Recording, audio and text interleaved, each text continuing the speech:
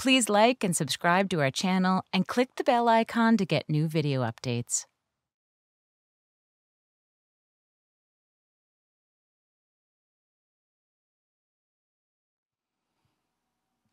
What am I doing here? I thought to myself, as the kindergarten class was taken back to the classroom. I have been asked to tell them a story, and it had been a disaster. A 6-minute story about my dog, which usually works really well with older kids, has been constantly interrupted with comments like, I have a dog too, and I have a cat. And this one kid that was saying, I ignored the kid. And when I finally acknowledged him, he said, I forgot what I was going to say. When I was a kid, I used to be very shy because I stuttered. I thought a kid also stuttered, but he was just a kid, being an annoying kid. For half an hour, I tried to tell them one story with no success. To be honest, kids are my kryptonite. I have a really time getting their attention. It might be because they are easily distracted, or it might be because I get easily distracted when they start eating their boogers.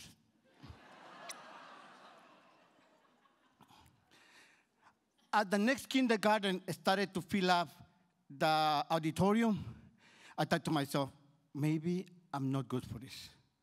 I started to look for ways to excuse myself. I tried to tell the kindergartners a story, and they kept interrupting me. It was going to be another disaster. I looked around the room, and feeling like I had nothing to lose, I decided to try something new. You know, when my kids were young, when they were babies, I taught them the ABCs. We know our ABCs. The kids say, well, let me hear you singing. A, B, C, D, E, F, G. I let them finish. That's not the ABC song that I taught my kids. I started singing A, B, C, D, E, F, G. That's the ABC in Spanish. Does anybody here speak Spanish? A couple of hands went up, just like I knew they would. My people, la raza, we are everywhere. Do you know your numbers in Spanish? Do you want to come and help me teach them to the rest of the class? The kids that had raised their hands came up onto the stage, and we started saying the numbers in Spanish while the class repeated them in English. It was magical.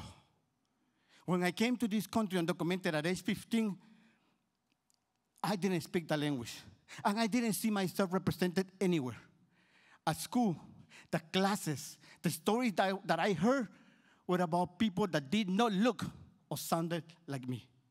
Now these kindergarten kids were giving me the opportunity to give them a little bit of representation that I did not have when I was a kid. We spent time saying the numbers in Spanish and the class repeating them in English. When the Spanish lesson was finished, I looked at the time. I still got 15 more minutes to go. I wondered how else I could entertain these kids. One little girl raised her hand. I know my numbers in Portuguese. I invited her to the front of the class, and she shared her knowledge with us. And then another little kid raised her hands. I know my numbers in Chinese. And then 9 little kids came up to the stage without even waiting for me to invite them to the stage. We even had one little girl that spoke Arabic.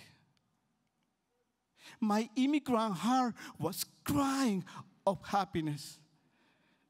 Before I knew it, I looked at the time, and it was time for them to go back to the classroom. Oh my God, oh my God, oh my God.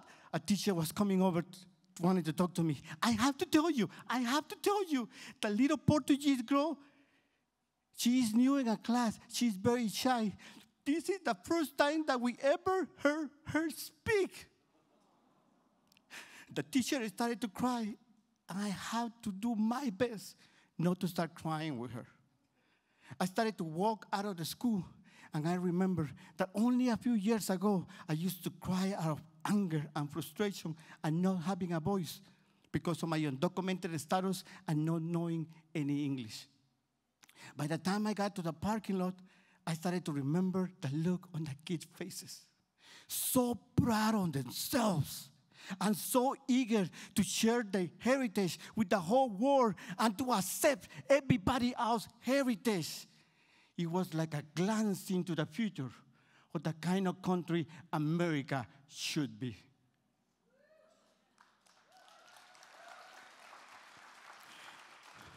When I got into my car, I couldn't hold it anymore, and I started to cry unashamed.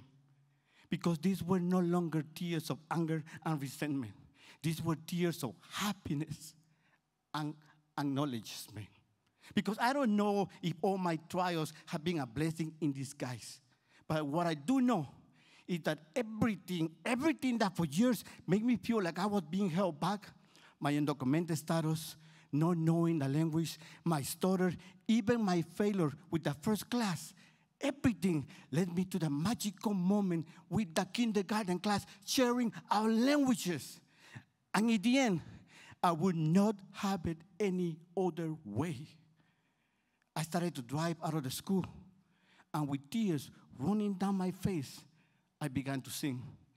A, B, C, D, E, F, G, H, I, J, K, L, M, N, O, P,